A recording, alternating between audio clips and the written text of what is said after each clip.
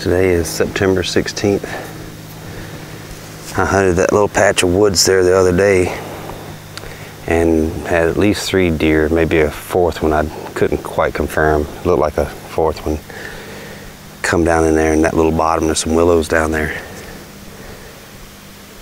The wind was a little iffy that day and I took a chance because the wind was kind of coming this way and I was hoping it'd go over the deer. There was enough getting down in there, they were smelling me and they were kind of skirting back. Today the wind is going straight that way. So the deer I think are bedding on, there's like a little peninsula up in here surrounded by water and cattails. And the deer tend to work up this way and they always seem to end up in that little bottom, even the deer that come from that way. I'm hoping that my wind's cutting straight enough across that if deer do come from up that way, they just drop in the valley here and they don't smell me. I'm gonna be hunting on the ground today and I'm gonna try and get close enough to these trails. What I'm gonna do is make a big wide swing. So any deer come from that way, they will cut my trail, but there could be deer bedded down in there right now. And right now I'm taking a chance with the wind blowing there, but I'm gonna make a swoop around and drop in and get set up. See the trees by themselves off to the left. I think those are small oak trees. Bucks like to go there and rub on those trees, rub, you know, the licking limb and then scrape around the bottom. And they work down these willows. And there's other deer the other day, I think they just came over that hill and dropped down in here. So I'm gonna try and get up there in the shadows somewhere where I can shoot to that tree and then into these trails. I'm gonna put my main camera right here, filming back at me. It's 4.5 hours of battery. That's more than enough.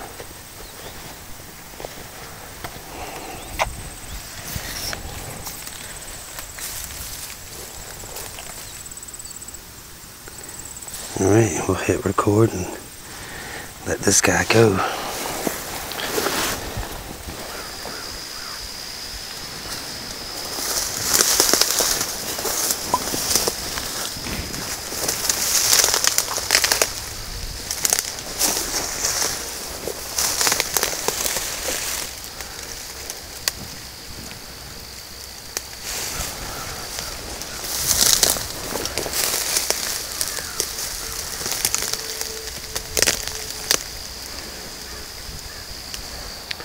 So I think right here next to this bush is going to be the best spot. I could shoot to right here where this tree is. It's 15 yards. There's a trail right here at 10 yards. And I can shoot out 20 yards out there.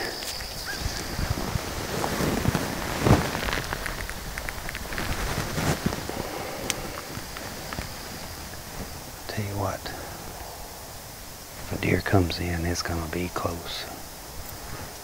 And hunting from the ground, close quarters like this, gives me a lot of anxiety. You guys that hunt from the ground may know what I'm talking about. I'm in this tall grass here. Closest trail is just maybe 10 yards, if that. There's another trail about 15, and then another one at 20. They just kind of work these willows in front of me. I'll show you guys what I'm talking about.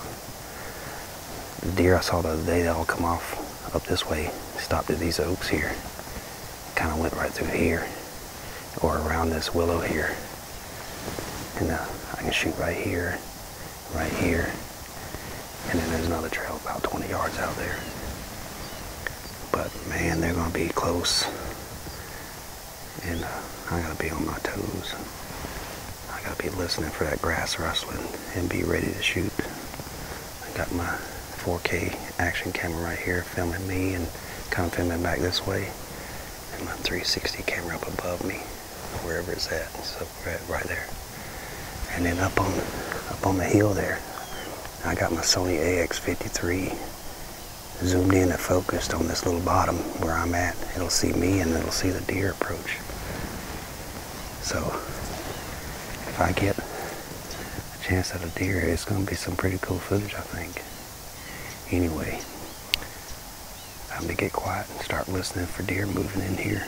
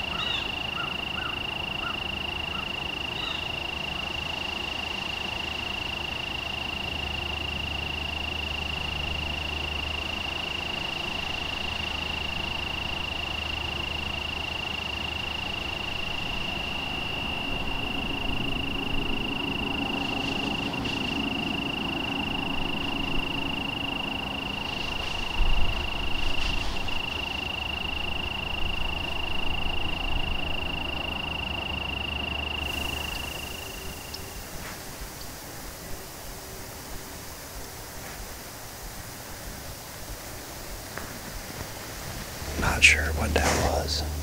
Hopefully the camera's caught it. Could have been a deer, coyote, raccoon, who knows. I just heard something moving through the grass. Never saw it. I took my milkweed and dropped it and kind of went that way, but then it blew right back in my face, so not sure if it winded me or if it was a deer. But it's still early, 6:30. This place, the wind is really crazy down here because these woods are kind of making a swirl down here in this low spot. I just gotta hope they come through when the wind is blowing in my face.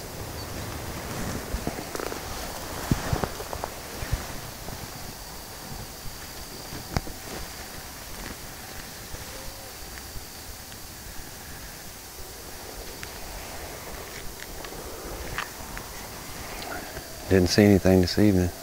Thought I heard one right over here and heard it run off. I'm gonna check the camera up on the hill and see if we got any deer on video. Could have been a coyote, could have been a raccoon, could have been anything. I just heard something move through the grass away from me.